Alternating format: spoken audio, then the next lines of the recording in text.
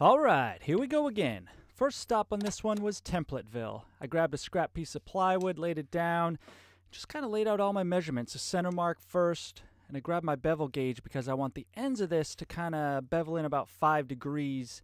Then I can mark out both ends, and I used my iMac monitor just to get the radius of the corners that I wanted. And then a little more layout to get the shape that I was after.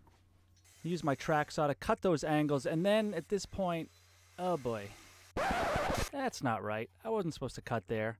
Oh, and sorry, Rockler, I wasn't supposed to cut through that either. So, we'll have to glue that piece back on. Then I could round off those corners on the spindle sander, get them nice and smooth. And with that, I could start prepping the actual walnut for the build.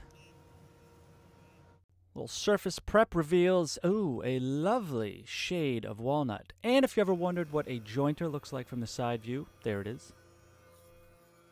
And a slightly bird's eye view of the planer. And a backseat view of the bandsaw as we resaw this walnut in half. And would you look at that? A 2-for-1 sale. I did a little more surface prep on those to get the mill marks off camera, and then it was time to glue up the two sections. And here's where things went a little squirrely on me. Since I didn't have long enough walnut to get the full length of the piece I wanted, I decided on this little middle section. And we'll reveal later what happened there. And here I'm laying out for the bottom support section that will house the wireless charger for my phone. Using a little more walnut, I determined the angle there was 13 degrees. So here you can see basically a little walnut yurt on its side. Then to glue this up, I attached some glue blocks to give me some nice lateral pressure on those glue joints. As you can see. Oh, forgot about that little filler strip there. And then just played a little whack-a-mole to get all those blocks off. Now to cover the visual end grain on my walnut yurt, I just sliced off a little piece of Robert Venero and glued that onto the top. Used a little green tape to secure it because blue tape is, well, pretty played out at this point. And just in case I ever forgot who this monitor stand belonged to, I decided to put my logo medallion right front and center. I've been told that's called branding. So, with my vanity at an all-time high, I took the walnut pieces and headed over to the table saw to trim them to final length and get them squared up. For speed and ease, I decided on using the domino to glue up the walnut ends with the center section. And since I found it a little difficult to clamp up that white oak section, I just used double stick tape to stick it down. Made my mortises. Started slinging some glue. And I know what you're saying. What are you doing there? You got end grain of walnut to long grain of white oak. Have you ever heard of wood movement? Well, stay tuned because I will be heading into the confession booth and fully admit to my numbskullery. But before I do that, let's template route our monitor stand. Using double-sided tape, stuck that down, and then I'm just using a magic marker just to give me kind of an 1/8 of an inch outside of my template to cut to, and then I'm going to use a flush trim bit. And this flush trim bit gives me a nice smooth edge matching my template perfectly. Then I can remove the double stick tape to reveal what lies beneath. And if you're wondering, the top is about 44 inches long and 13 inches wide at the ends. I cut this triangular piece of plywood to basically be the locator for the center section, and it will also house the wireless charger for my phone. Now we can check the fit. Yep, fits. Oh, hey, would you look at that? I screwed up again. Turns out I made that center divider too tall. So, gave it a little trimmy trim on the table saw. And now we have a vertical A-frame. So I'm using the Doug Mockett integrated wireless charger. I actually used this on a previous project and I thought it worked really well, so I'm incorporating it into this one. And this is not a sponsored video, but I'll leave a link below if you want to check it out. Then back at the table saw, I'm just cutting the outer legs of the stand to length and width. And over at the drill press, I'm using a Forstner bit because I'm going to recess some little rubber feet into the bottom of these legs. I'm using the domino to attach said legs to said top. You could easily use dowels for this as well. But I have to adjust the depth on these because the top is only 5/8 of an inch thick. So instead, I have more of the domino going into the leg and less going into the top so I don't burst through.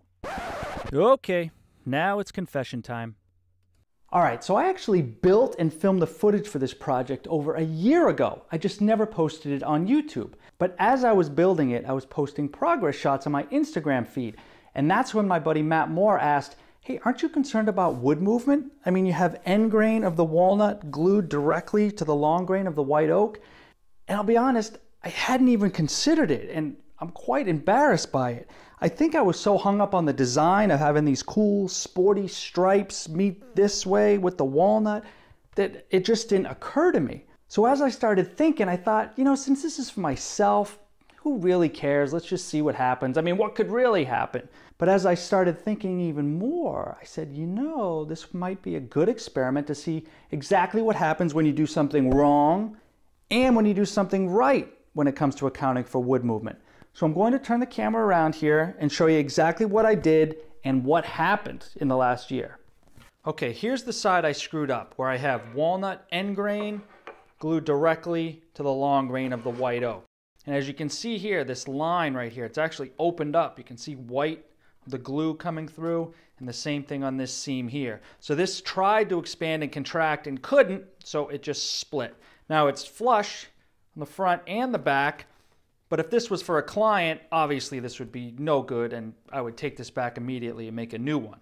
Now on this side, where it was done correctly to allow for expansion and contraction, the walnut is actually contracted about a 32nd of an inch there, and the same in the back. Now I do remember this summer that this was actually a little bit proud of that. So it has definitely moved a little bit. Now overall, it's only moved about a 1/16 of an inch, which you might say, hey, that's not bad. But this is only over 11 inches. Magnify that on a kitchen table, 40 inches wide, and if you put a breadboard in and don't do it correctly, bad things can happen.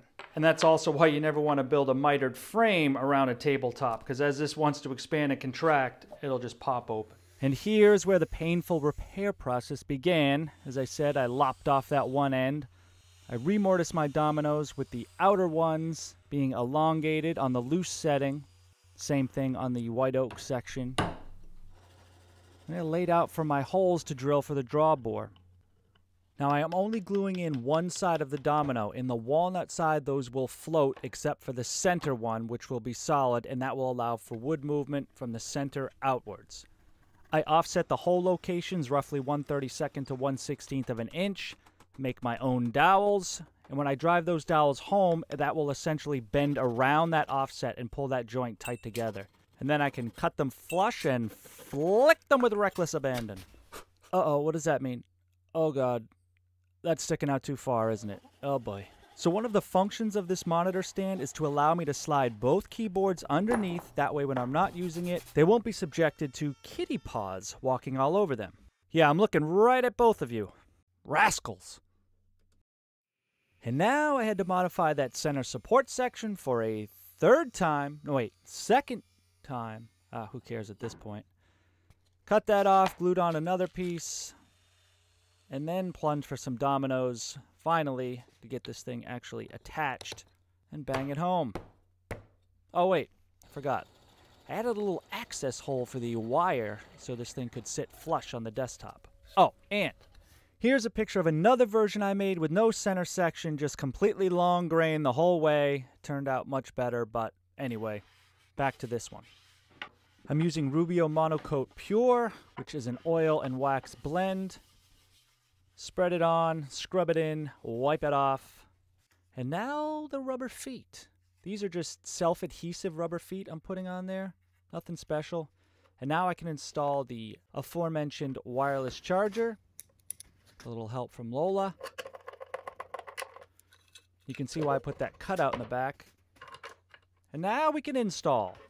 Again, with the help of these two knuckleheads. Oh, thanks for the reminder. Please hit that subscribe button and the notification bell to be alerted of all of my upcoming videos. And now to test the wireless charger.